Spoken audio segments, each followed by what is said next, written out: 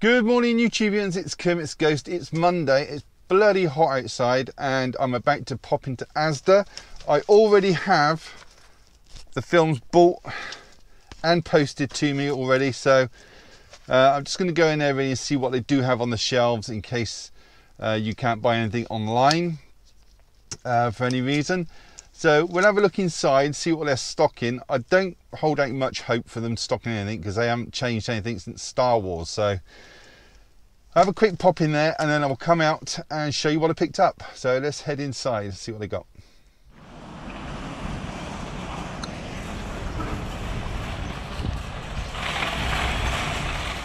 So I'm not really sure why I put a bit of music over this because I'm going to talk all the way through anyway. There's a young girl and she is putting out the new titles, but there's only one out today that they're going to stock. Don't know if it's sold out already or they just haven't put it out, but they've got the DVD version there of 1917.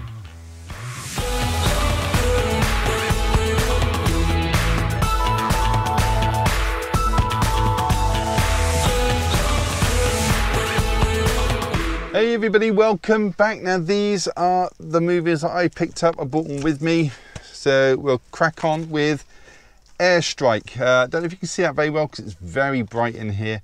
Airstrike starring Adrian Brody and Bruce Willis and Fan Bingbing. Now there's a good name for you. Fan Bingbing is about Chinese, I think it follows like 3 Chinese women during the war that are trying to protect a machine.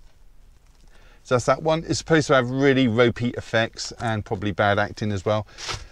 But it's Bruce Willis, so I have to have it in the collection. The next one is The Chamber. I don't know if you can see that very well.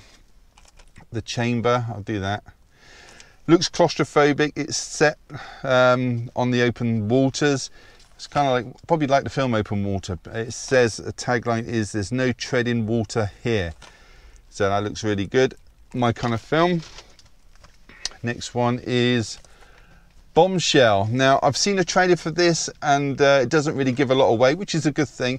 Stars Charlize Theron, Nicole Kidman and Margot Robbie, and Jonathan Lithgow is in this as well.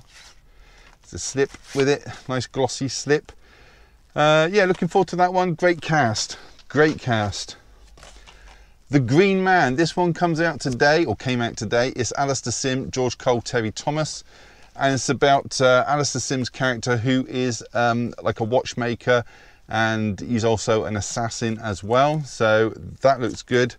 It's from 1950 something. I can't see the date because I haven't brought my glasses with me. It's a brand new restoration on this as well. So great cast. Don't write off these old films just because they haven't got the special effects. Acting, it's top notch. 1917, this one has got like a nice glossy slip, and it's supposed to have been done in the style of like one take, like one continuous take. Obviously it probably wasn't because that would be too fiddly, but it's supposed to be very, very good. It's a Sam Mendes film, and I heard that there's one particular scene with a baby, and I'm looking forward to seeing this one because I do like a war movie.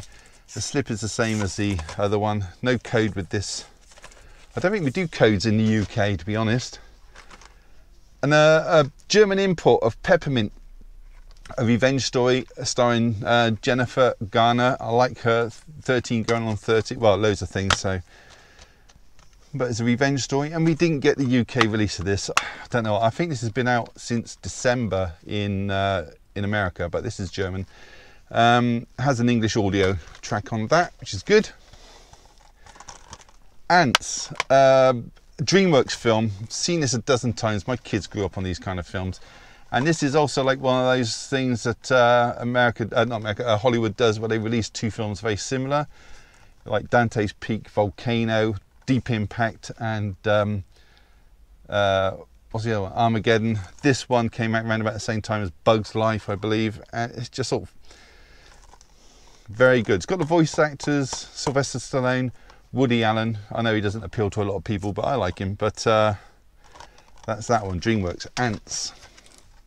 And the last one is another import. It's a German import. It's a new title by any means, but it stars Kirk Douglas and Martin Sheen, very young Martin Sheen. It's about an aircraft carrier that sort of it sails into a storm, a big electrical storm, lots of effects going on, and then suddenly they're transported back in time from the 80s, I think it's 80s, early 90s, late 80s, transported back to 1941, around about the attack of Pearl Harbor, just before the attack of Pearl Harbor.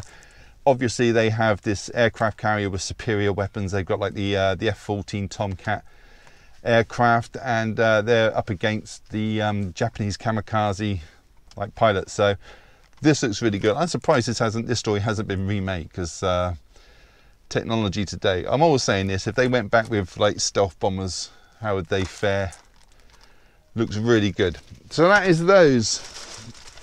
Quick recap, final countdown: Ants, Peppermint, 1917, The Green Man, Bombshell, The Chamber, and Airstrike. Let me know if you've seen any of those, and I will get back to you down in the comments, I promise. Give it a thumbs up, I would appreciate it, and subscribe if you haven't. Why wouldn't you? It's all free. Thank you so much for choosing my channel today, and take care, and I'll see you in the next one. Bye bye.